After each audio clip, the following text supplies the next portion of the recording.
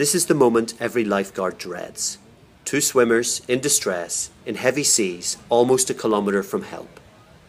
Really typical of Australians to go for swimming in the ocean there. On the day, very dangerous conditions, 3-metre surf. 5 people went to the beach, 3 went for a swim. One of them came back, but the other 2 unfortunately got taken out by a rip, so 120 metres offshore and very dangerous surf. Almost 300 people drowned in Australian waterways last year. Eddie Bennett is Chief Executive of Westpac Little Ripper Lifesaver, a group using drone technology to save lives. They made an emergency call which came through to the lifeguards from Surf Lifesaving New South Wales that we're working with the drones. The drone was launched immediately, went up the beach about 800 metres and found them straight away, saw they were in trouble and deployed the marine rescue pod, and the rest is history. It's the world's first real rescue of people in the surf by a drone.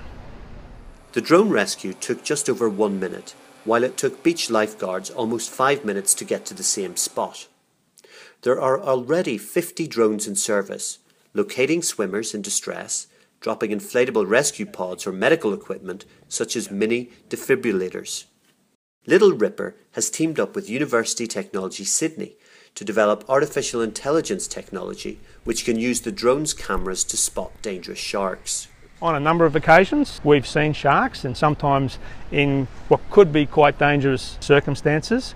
Only the other day the drone was used with the siren to alert people swimming in the water to the proximity of a shark, and they very quickly were able to exit the water.